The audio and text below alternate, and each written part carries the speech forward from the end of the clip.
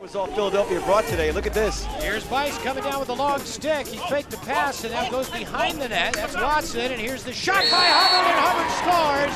And that makes Jesse Hubbard now tied for the all-time goal-scoring record in Major League Lacrosse. Get it back. Here's McDonald behind the net now. On top to Harrison.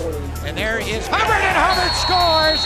And that is the record goal. Jesse Hubbard will be congratulated by all of his teammates.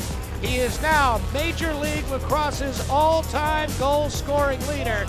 And they are taking the ball out of the cage and sending it in the direction of the Los Angeles bench. Congratulations to Jesse Hubbard.